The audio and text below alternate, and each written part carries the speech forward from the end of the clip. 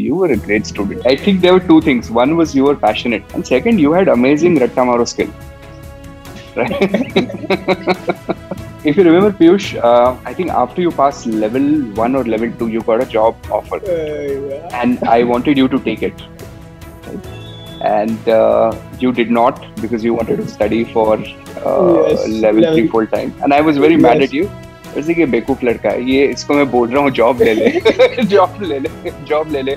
Why is he not taking it? What's your advice to students now? Now I'm able to understand the kind of mistake that I've committed. I would recommend, if you're studying full time, post level 2, you must take anything. Be it like an internship in the career path where you want to be it like investment banking, equity research, private equity, wherever it is.